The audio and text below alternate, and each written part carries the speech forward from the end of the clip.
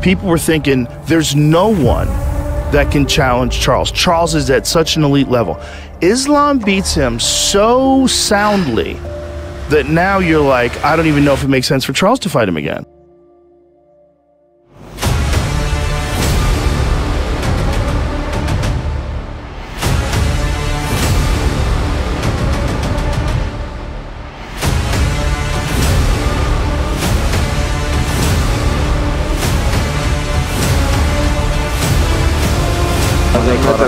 Brother, if King Kong can make 155, okay, bring this guy here.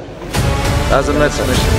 And like I told Ali, I told Islam to them, brother, doesn't matter. You're the world champion. Volk, Charles. This is his time to shine. You know, he have to make statement. Finish Dan Hooker, because I don't believe Dan Hooker on this same level. I don't believe. Ability in Islam after that fight with Volkanovski. First of all, you see how good Volkanovski really is. How fucking animal. Yeah. He's number one. 100%. You have to say they have him not listed as pound for pound because he lost that fight. I think you can make a real argument that he won that fight. I think he won the fight.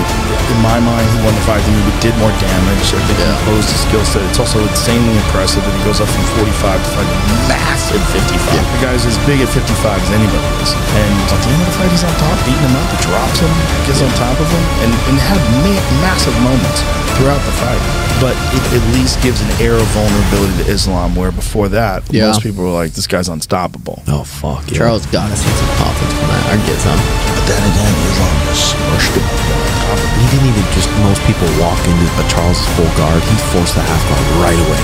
Pinched his knees, forced the half guard. What a good ass idea. But he also rocked him, dropped him, boom. Maybe Charles that too. You know. Yeah, that too. Yeah, there's a lot of factors. But Gaethje versus Islam, very interesting.